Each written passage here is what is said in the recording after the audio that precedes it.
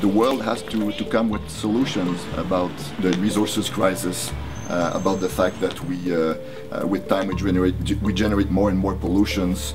We have to change this economy when we just transform resources into waste.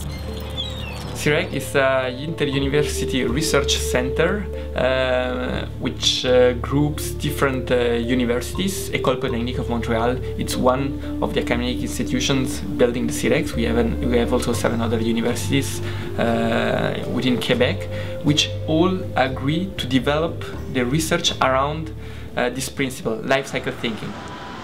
You cannot say that you do sustainable development if you don't take into consideration the whole impacts on the environment along the whole life cycle of a product. If you don't do that, you cannot claim that you do sustainable development.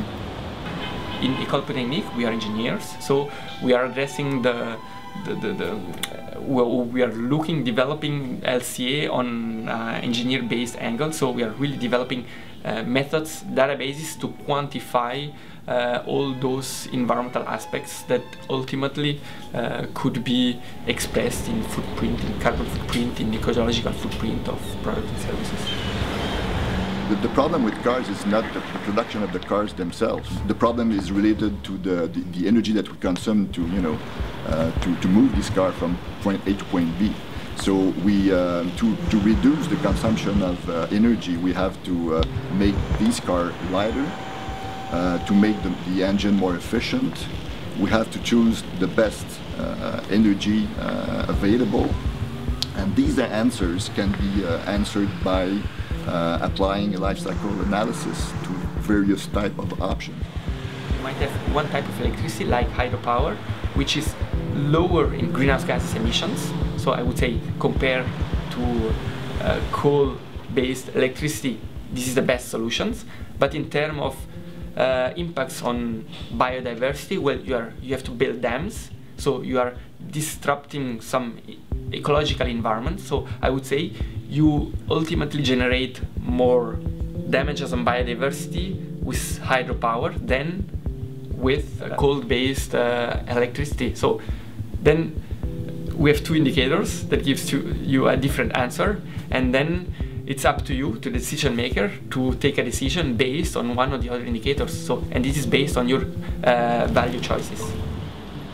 We didn't know very much about life cycle analysis. We had to learn that expertise, and also we needed to do although we believe our product were green, there's always possibilities to improve, and of course doing a life cycle analysis even on 100% recycled paper, you can still improve it. So we joined CIRAIG mainly because they were the expert, and we want to learn that field. We want to learn this area. One of the mission of the research center is also to train, scientists and engineers. So we train them at the bachelor, master, and doctorate levels. But we also train people from the private sectors and from the governments. We give training courses on life cycle analysis. Consumers are more and more knowledgeable, and there is a growing demand for products that are more respectful of the environment. So bringing this to the market, we have seen since we launched the line of products in April 2008, we've really seen a nice growth in terms of sales. And at the end of the day, if we have products that are less harmful for the environment, of course the environment benefits from it. We have big multinationals, PMEs. If you are looking more to a local context, a good example is Liberté, or Cirque du Soleil.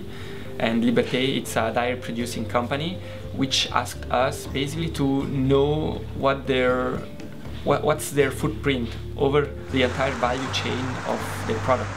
We made an assessment over all this value chain, and then we ended up finding some key aspects. Where are the hotspots throughout this value chain, so that that company could identify where to put the efforts to reduce their footprint. So they developed a strategy, objectives, and actions to reduce the footprint. We have to enter in a new era, and this new era is called life cycle economy. So we have to, to close the cycle from what we consume. So in order to produce new products, new services from the waste that we generate.